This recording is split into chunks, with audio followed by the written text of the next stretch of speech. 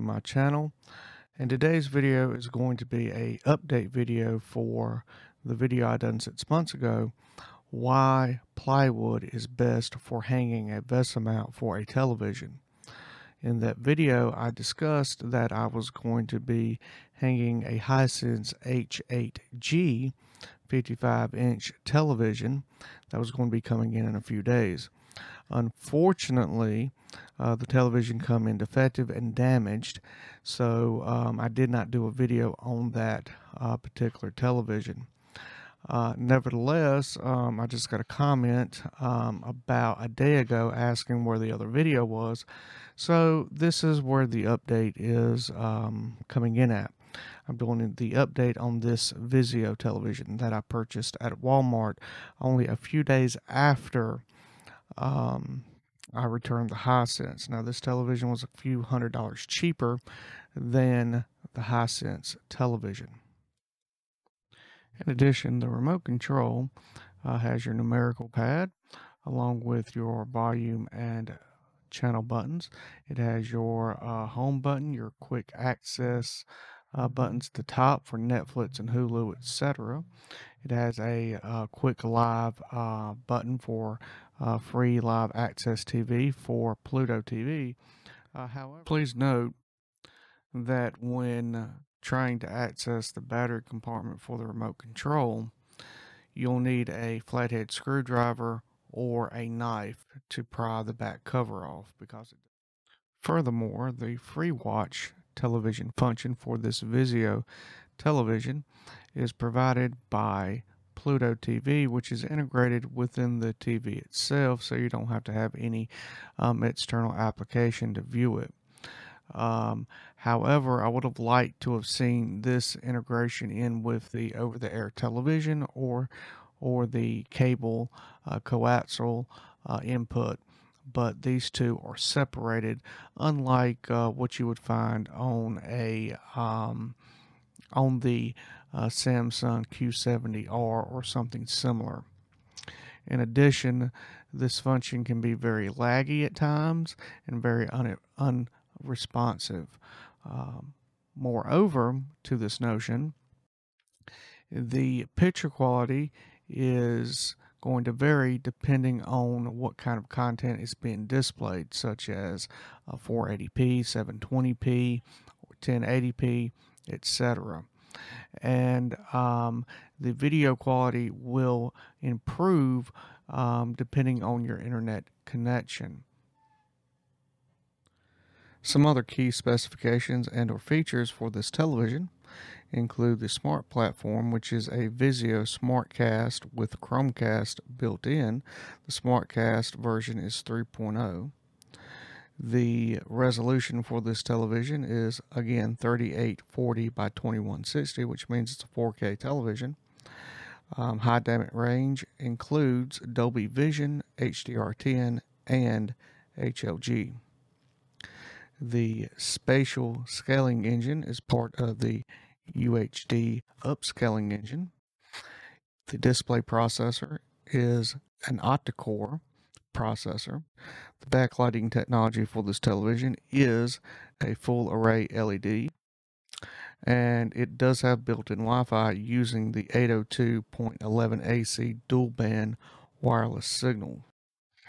It has the support for UHD codec support for VP9 and HVEC H265. In addition to these specifications, it also has an ARC specification as well. The display refresh rate is a native 60 Hz, but can upscale to 120 Hz through motion interpolation. The aspect ratio of this television is 16:9, and the viewable angle for this television is 76 degrees by 76 degrees. The audio speakers that are provided within the television, the power output for these speakers are 10 watts times 2, so you get two 10-watt speakers totaling 20 watts for both. It is VESA mount compliant. And the VIZIO mount pattern for this particular television is going to be 400 millimeters by 200 millimeters, and the screw size for the VIZIO mount pattern on the back of the television is going to be an M6 with a hole depth of 12 millimeter. Additionally, if you want to use this television on a stand, which the feet are provided, you'll need M5 screws with a length of 18 millimeters. This television includes 3 HDMI ports that are 2.0 compliant, a antenna and or cable input through coaxial cable. It includes a USB 2.0 port, a composite port for audio and video in for devices such as VCRs and older DVD players. It also includes a audio out port through RCA cables and an audio out port for optical out. The picture quality for this television is good for its price range. It's a full array backlit, as stated before. Its black crushing is minimal from what I can tell. The sound quality for this television is subpar at best, so a sound system or soundbar would be ideal in my opinion. In addition to this, the actual volume will vary depending on what you're watching and how it was mastered. Furthermore, there are various settings in the menus to adjust the color in the picture, but a calibration is recommended if you can afford it for accurate, detailed picture quality.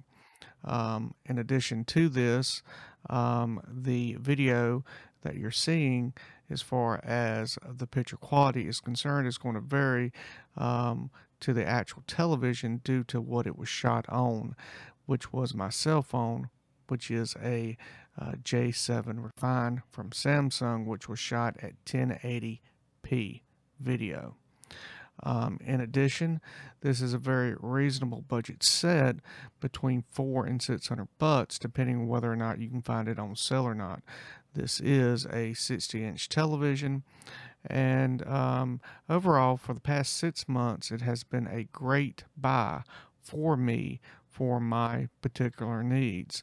It does have low latency gaming function, and it does have a film function as well.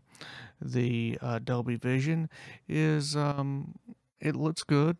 I have seen better, but then again, it all depends on the lighting level of this television, which is very low. So this television is not going to be good for a bright room environment. A dark room environment would be best. That's all I've got to say about this television at this moment in time. If you have any comments or questions, please leave them in the comment section below the video, and I will try to get back to them as soon as possible. If you need any more information, that information will be provided in the description below. I thank you for watching, and as always, stay safe out there. God bless, and later days.